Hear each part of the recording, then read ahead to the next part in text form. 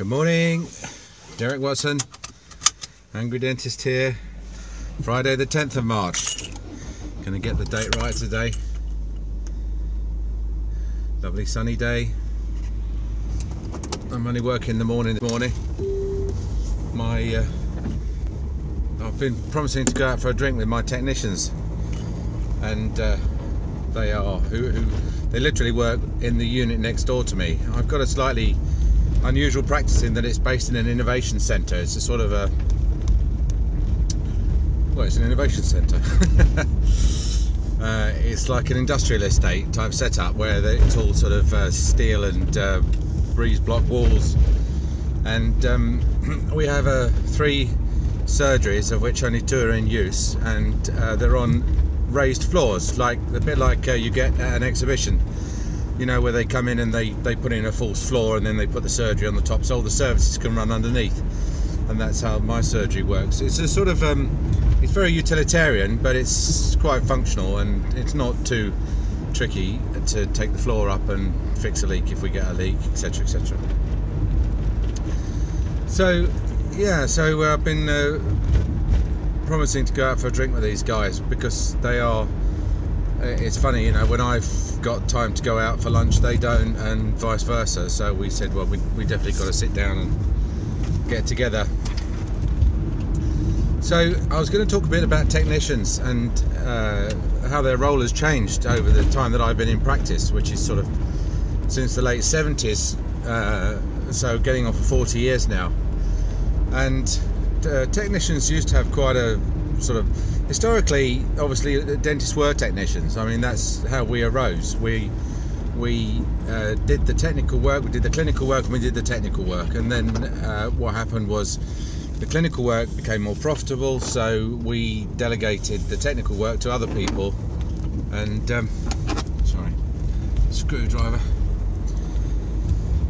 And so the two sort of were separated. And in the early days, it was possible for technicians to own dental surgeries, and that proved to be a bit of a disaster.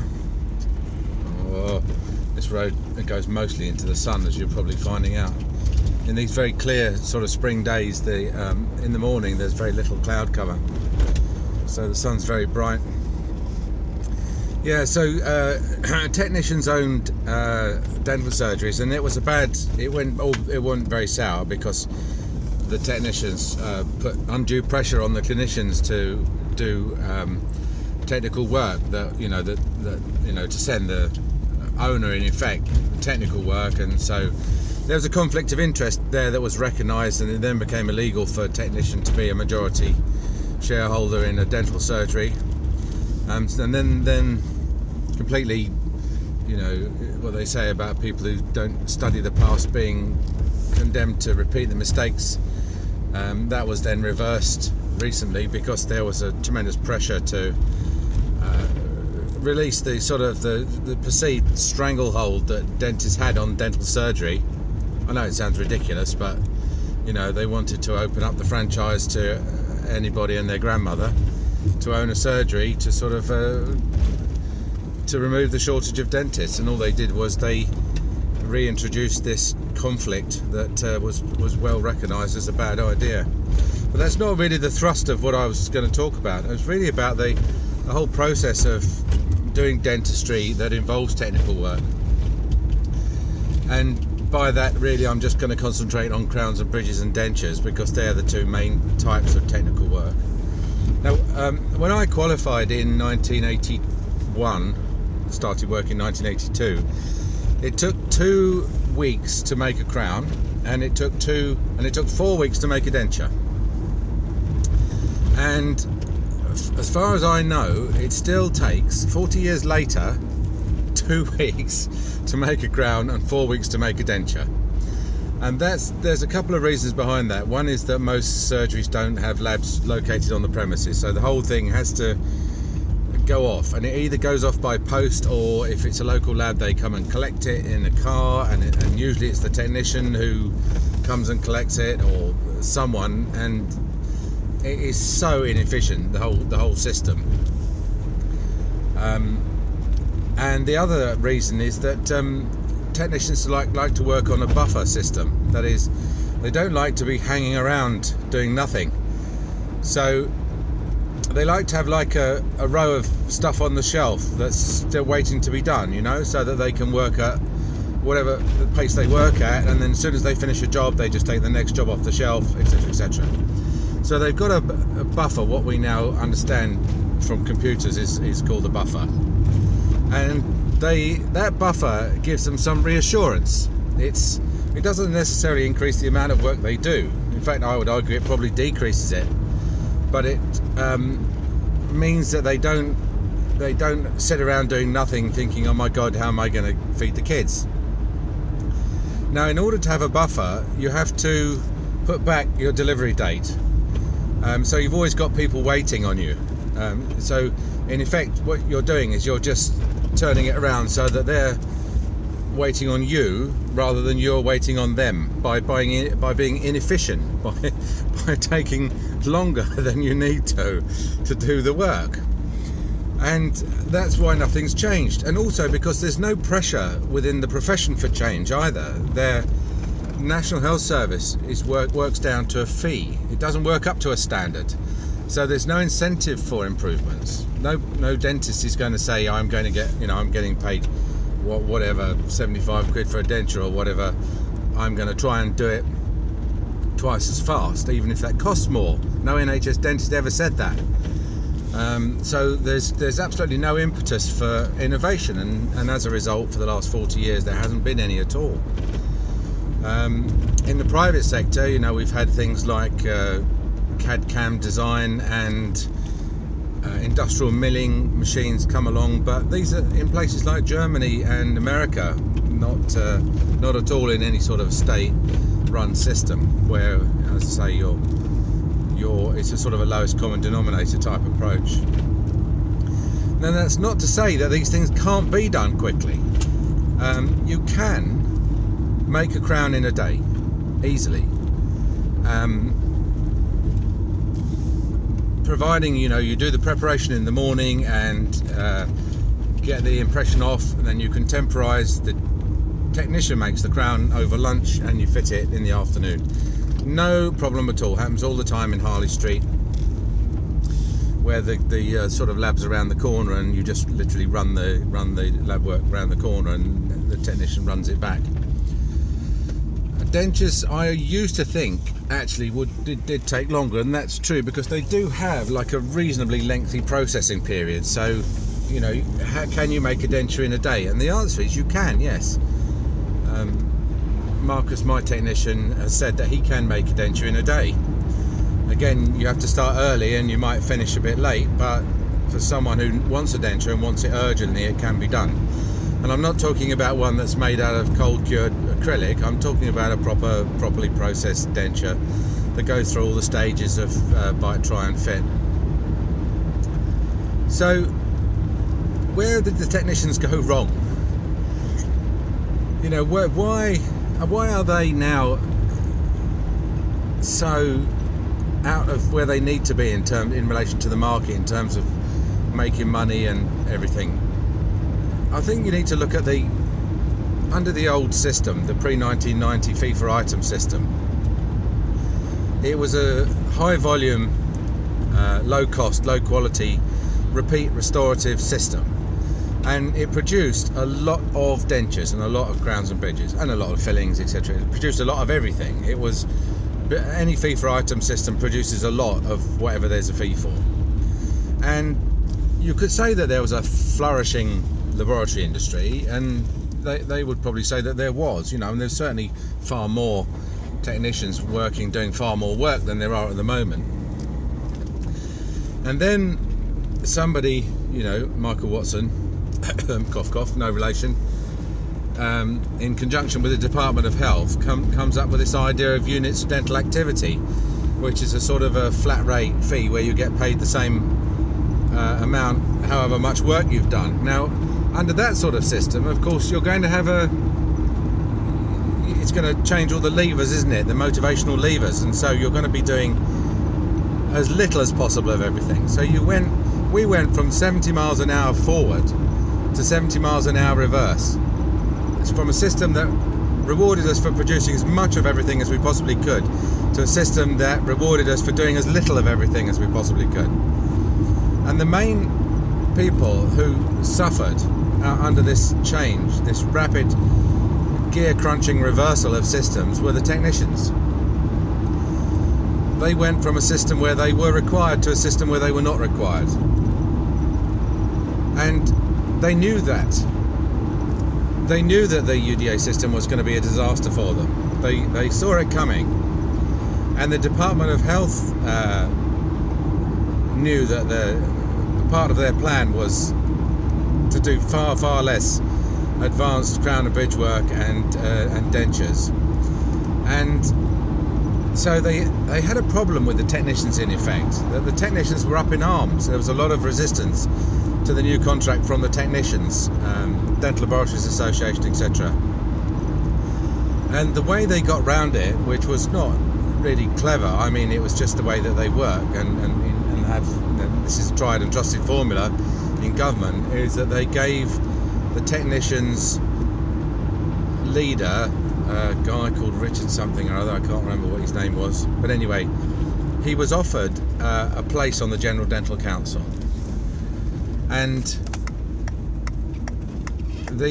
not that the General Dental Council is in any way a policy-making body, which made it more stupid. It made it all the more surreal, because he was offered a seat on the General Dental Council, but and it was sort of sold to him and the technicians on the basis of, look, you know, we're not trying to get rid of you technicians. You know, you technicians, you're important people.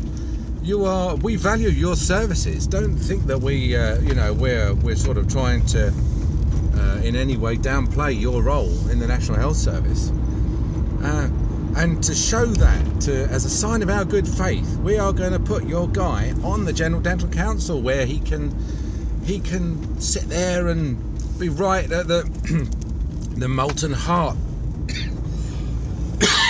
excuse me, of the discussion of the changes, the regulations and the statutes, and on an equal basis with the dentists, you know, absolutely elected, protected, and able to join in the debate and put the technician's point of view and everything. And oh, by the way, by the way, we won't really be needing your work anymore, you know, technical work. Thanks for cheerio and thanks for all the cheese, sort of thing. And they fell for it, you know, I mean, hook, line and sinker. And so there then was a divide between the dentists, who didn't like the new system, and the technicians who didn't like the new system, but then all of a sudden did like the new system. And that was the point, that was the tipping point at which the dental technical profession really went over the edge, because they fell off a cliff in terms of volume, and they were weakened so much that they, you know, especially with the rise of the corporates, and the corporates were trying to cut costs, because the only way that you can make any, I mean, not that they make any profit, but the only way that you might make any profit as a corporate is by economies of scale. So how do the corporates make money? They put the screws on everybody. They put the screws on their suppliers, they put the screws on the payroll, the associates, they put the screws on the technicians, and they start saying things like, you know, you're going to have to cut your prices by 5%, or we're going to have, you're going to lose the contract. It's a big contract, and for the smaller technicians, who can't survive without the contract, they're just going to this sort of suicide tendering phase, where eventually they can't survive anymore. And I think if the average NHS patient could see the conditions under which their dentures are now made, or their crowns, the plaster all over the walls, you know, the massive great vats of horrible milky water in which their dentures are boiled up to be finished, and look at the sort of the care and attention that goes into it. And you know, just looking at, when you go into a lab now, you look at the quality of the work on the walls, and it's not, you know, I do not blame the technicians for this.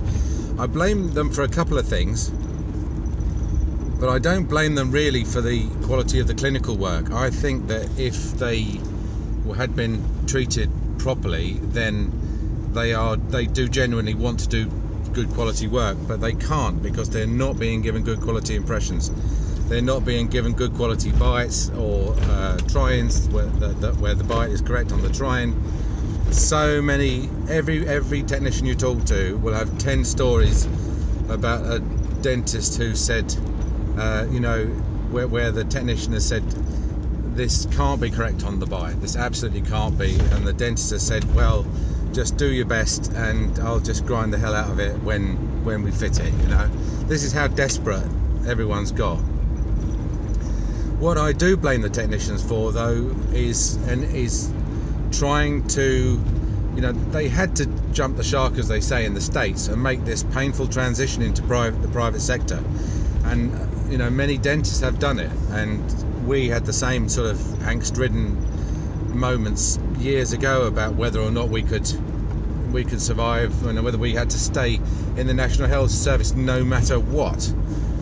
And we painfully learned that we don't have to stay in the health service no matter what. But I still don't think the technicians have learned this lesson. I think they, you know, very many of them still think that they can't see a way out of the way that they've always worked. They don't understand about vertical markets. They don't understand about on sales or marketing or their products or whatever. So a lot of them can do stuff which is valuable to our patients. I mean, for example, the you know, different materials, sintered ceramic crowns, and I mean, even something as simple as just saying, look, if you've got a difficult shade, send the patient up the lab, and what we'll do a shade match in the lab for you. I used to say to my technicians, look, tell me what you can do. I can't sell to my patients anything that you haven't even told me that you can do, or that you could do, but you've decided that you don't. Why bother? There's so much stuff that we could do. Everybody is time poor at the moment. They tend to be relatively have more money than time, and so they want everything done quickly, and they want these services. They don't want to have a crown done and then the lab, you know, the dentist say, well, I'm sorry, it's not the right colour, I'll send it back to the lab, and then you get into an argument with the lab over who should pay for it. And it's, you know, the whole thing is just a massive cluster, you know what, and it hasn't changed since for 40 years. My crown and bridge technician about 20 years ago would do a rush job if you asked him to. I rang up and I said to him, I need, you know, my patients would like to have their crowns done quicker. Can you do it? And he said, oh yeah, we have like the service where you know, if a patient's going on holiday or something, we have dentists ringing us up all the time saying, can you do a quick job? And he said, yeah, we can easily do that. No, you know. I said, how much? And he said, well, he said, normally if it's just like one, we do it as a favour, but you know, if you want it as a service, I don't know, what, say 30% extra.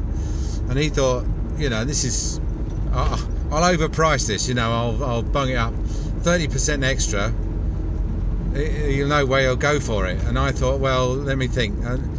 That means paying, what, £65 or something instead of 50 for a crown I was charging 300 for.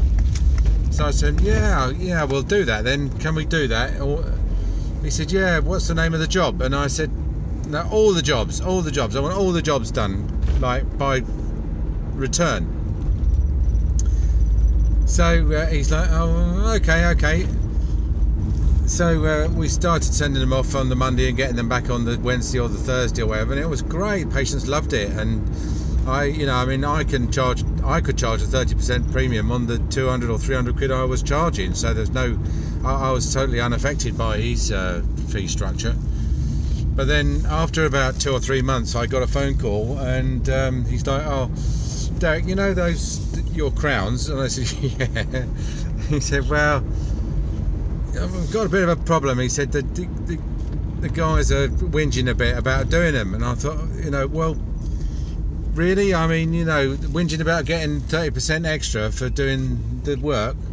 He said, "Yeah, the problem is, when one of your jobs comes in, and I say to him, look, you've got to drop everything and put this one at the front of the queue because it's one of Derek's, and he wants it done quick, and then they've had to, it's completely disrupted their leisurely workflow, their 2-week workflow, and so he said, I know I said we could do it, but he said, if it's all the same to you, he said, do you mind if we just don't do it? Can you just go back to the 2 weeks, whatever, and save yourself the money?" And I'm like, well, I didn't have any choice, so I said, all right then.